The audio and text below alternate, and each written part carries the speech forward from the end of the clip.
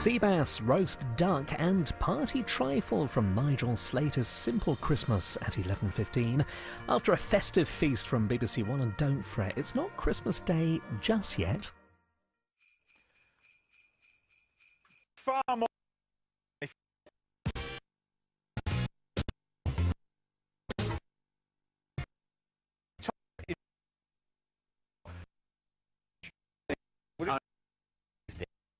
Sam.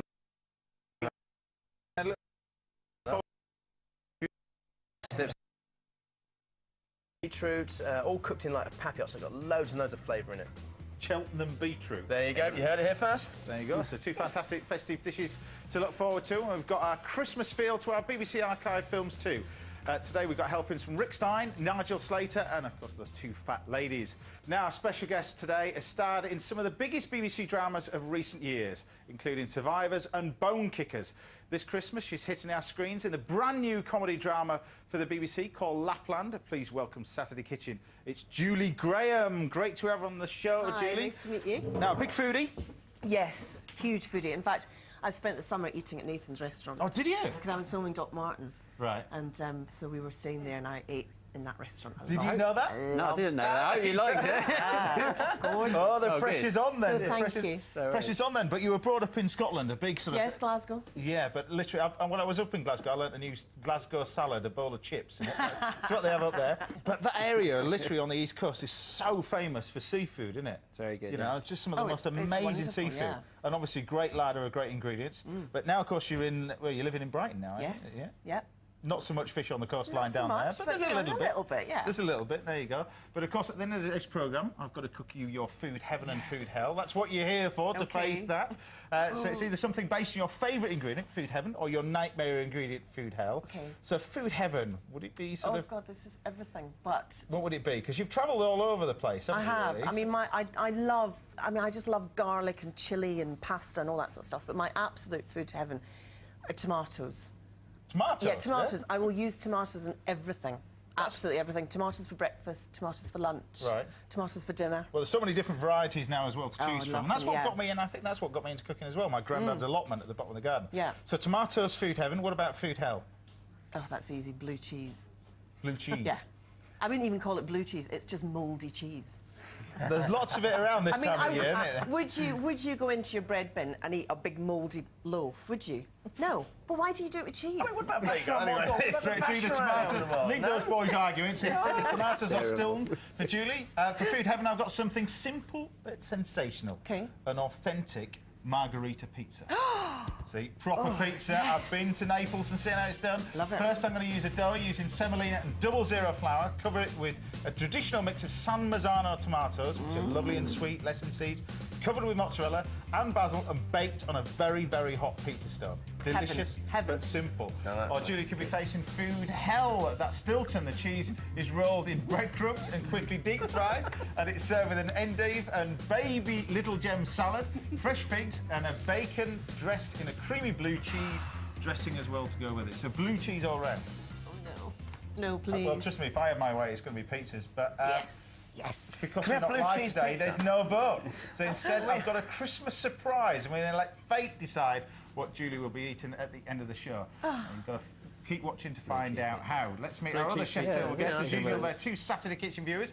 Maggie, you one of the wrote in. Who have you brought along with you? My sister Anne. Now, from another sort of famous place surrounded by water and a big foodie capital, Jersey. Indeed. You lived there all your life? Yes. Big foodies? Yes. Yes. That's why there you go. And I'll talk to you both a little bit more later. And if you've got any questions on the food subject, don't hesitate. Fire away throughout the show. Right, let's get cooking. It's your local then, I presume, where you've been for quite a few times. And what better way to start with is some simply stunning British seafood from this man, the fabulous Mr. Nathan Outlaw. Great to have on the show. Thank you for coming. So what are we cooking? Right, we're doing a lovely beetroot cured salmon, which is to be done in advance. So Christmas, we don't want to be doing anything. Smoked mackerel pâté, and then we're doing a nice beetroot salad, And then we're going to do some deep-fried oysters. And the reason why I do deep-fried oysters, I think it's more accessible for everybody to eat than to try and... Well, people don't like the thought of oysters because of the texture, but if you deep fry them, it's something slightly different. So I know you want to get on and do the beetroot. You want me to do the smoked mackerel pate, you can, which is over here. So this is like a little smorgasbord of different seafood, then? Yeah, smoked fish. Yeah, I mean, I think what's nice about this is that you don't want to be rushing about at Christmas, you know, doing all the, all the different sort of... in the kitchen. You want to have everything done, enjoy yourself. Yeah. Yeah, and because everyone seems to be stressed out, don't they, at Christmas sometimes? So, I don't know what you mean. Well, everybody comes around. This is just the perfect sort of thing to have in your fridge as a backup. If someone pops around, you've got it there, and then all of a sudden you've got a meal in front of them, and they can, you can enjoy the time with them. Well, preparation is the key, I think, more than anything else, isn't it? Really. Yeah, definitely, yeah.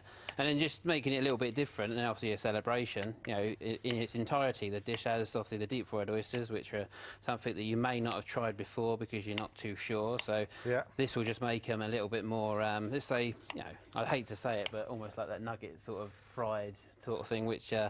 Nugget? Yeah, that sort of, you know, people will eat it and it's like it's covered in... It's amazing what people eat when it's covered in I build you up into this 2-star Michelin chef. And there you are with your nuggets. Right, what am I putting in here with the mackerel? Right, so in the mackerel pate, you've got a little bit of cream cheese, yoghurt, and then we've got some horseradish, and I don't think you like horseradish. We'll admit the horseradish out of this, won't we? So in the marinade, we've got the raw beetroot, some sugar, a lot of salt. You are curing the whole side. Yeah. And then we've got some fennel seeds, which go very well with seafood. And then we've got a bit of tarragon, which gives it that sort of anise flavour, which is very, very nice. All that goes in there. Tarragon and fish are a great combination, aren't they, really? Especially with oily fish. I think, you know, some of the whiter fish may not be able to handle it, but I think with... never used mixed drink. There we go. That's it. Got there in the end. Lovely. I just blend all them ingredients up. Oh. The big malfunctions. Do it by hand. Do it by hand. Come on. Wouldn't smoked salmon be easier? Much easier. Yeah, right. All right, so you blend that up. Yeah. There you go. All right, so what we got in here is all the cure, basically. Yeah. And what you want is a balance between the sweet and the sour. There you go. Do you want this again? No. No. What we do is we'll put that onto our tray. Like so. And obviously there's a lot of water inside the salmon that should be drawn out by the salt. So this is kind of like making your own gravlax, would that be right? Or... Yeah, it is. And what you need to do is... remember, it's quite a thick bit of fish, a bit of salmon, so it will take a bit of time. It'll take 30 hours in total. Right. But you've got to turn it over halfway. So after 10 hours, start it off on the skin first. Get a bit dirty with this bit. And rub it over the fish. That goes into the fridge.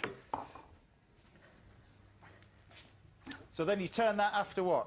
After 10 hours. Yeah. You'll turn that over and then give it another 20 hours. And what you end up with is something that looks like this in here. Well, it goes really, really dark then when you... Yeah, really dark. So all that the water, the natural water that's in the salmon fillet will come out. Yeah. And we'll leave you with this. And then what you need to do is wash it off the best you can. So just scrape off all that cure, like so. Okay. Now they know why you wore this, you see? Yeah, so don't get a all white one, you wouldn't get it everywhere. And then we just need to wash that off. It's just plain water you're doing it there? Yeah, it's just plain water. Right, well, will you wash that? Don't forget you can find Nathan's recipe along with all the other studio recipes from today's show on our website. Go to bbc.co.uk/Saturday Kitchen. Right, for the salad, you want more beetroot, do you, as well? You want... Yeah. I've got a little bit of shallot and some garlic there. This beetroot just basically finely diced, I take it, or just diced? That's right, yep, just diced up. Doesn't really matter, just whatever you're comfortable So with. once you wash the salt off, how long will that keep? Once you've washed it off, this will last for a good week, maybe even 2 weeks in the fridge. It's just like, you know, the curing process before you do smoke salmon. Yeah. But it's actually a good thing to freeze as well. So, you know, if you do fry a whole side of salmon, then you actually can keep it for a long time. So you've got it there, all dried off. and that's ready to slice and use. What we're going to do is we're going to take these oysters off, open them up. And the most important thing about when you're doing oysters, obviously, just is the safety element. Get somebody else to do it. Yeah. So you make sure you've got, obviously, the best thing to do is hold the oyster very firmly, against the board, and then don't use too much pressure. It'll naturally, there's a little hinge there, and you'll hear it. It almost pops. You can hear that. And then what you do is, the safest way to do it is get your finger underneath there, and then come along the roof of the oyster. And at the side, you've got a little hinge. And as soon as that hinge is released, you open up the oyster. And then what we're trying to do is get them oysters out. And all the juice. If in this recipe, we're not using the juice, but the juices are very good to make a mayonnaise with as a base, which I do like. There you go. So, flour, egg, including the shell. Yeah. And breadcrumbs. There you go. That's right. And you use these little dried breadcrumbs as well there. Yeah. So straight in. Yeah. Now you need to dry these off, because otherwise you'll end up with a soggy crumb. Right, you want me to flour, egg and breadcrumb these? If you go flour, I'll go egg, and then that's it. So just what's the order? Flour, then that egg, and then brew through the breadcrumbs. Yeah. It's like for nuggets. Yeah, for nugget. How you make a nugget? Chicken nugget. Right, flour, egg. But it's how you do scampi and all that Is that how you sort get of the stuff. kids to eat them? That is, yeah. My children will eat them. That's how I got them into oysters. Yeah. Yep. So the oysters go in. 1 minute. Yeah, no more Just than until that. They're crispy, because obviously you want to keep them as rare as possible. So yeah, what we do is take the end off. A little bit of salt in these. If we can bring that over here, I can Bring it over there. put these There you on. go. Right, so we've got this lovely. The texture changes from the salt and the sugar, yeah? That's right, yeah. So you've got a lovely sort of decut salmon. Just like that. And I think if you cut it too thin, you actually don't get the texture of it. And it's almost, there's nothing to eat there. So cut it a bit thicker. There you go. Do you want a little slice? There you go. That's the little. That's it. Good. There you go. So you've got. And then I'll leave you to put a Yep. chefy little pile. Did you season them, chef? Yes, they're just. Oh, okay. They're done. Just making sure. Right, then we've got our deep fried oysters. And the plate, next two, and there you have it. So you've got beetroot cured salmon, smoked mackerel pate, deep fried oysters, and then a nice beetroot salad. And if you're doing that this Christmas, I'm definitely coming round. It looks spectacular, I have to say. But there you go. You get to dive into this. Great. Your first dish. Julie, dive into that. I don't have to You've pass probably it eaten on, this do I? already at this place, isn't it? Because I know that's on the menu, isn't it? Try first. Yep. Yeah. Can I just dig in with my fingers? Yeah, dive in. There's knife and forks in there for your...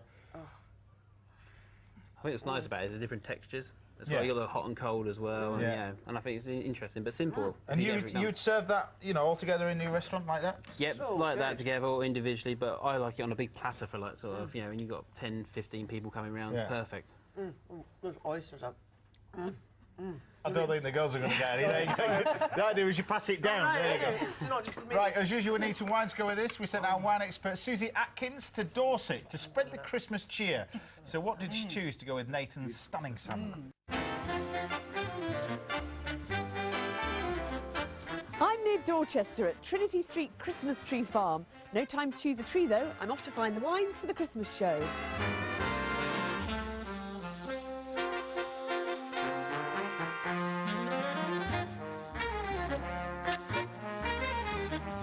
Nathan, I have made your sensational seasonal salmon, and I can tell you that it only really goes with wines that have a fresh, crisp bite.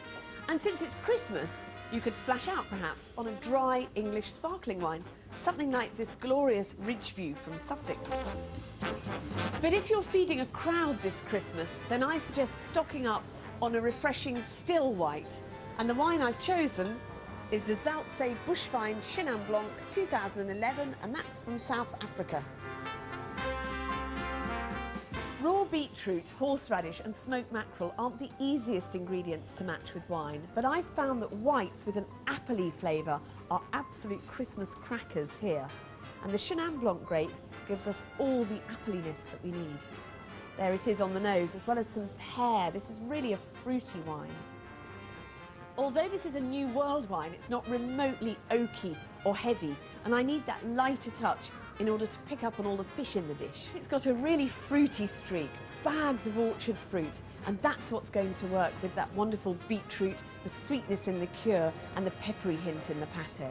Nathan, I love cured salmon at this time of year, and with the mackerel pâté, the oysters, and a glass of this vivacious white, we've got a festive feast. Enjoy.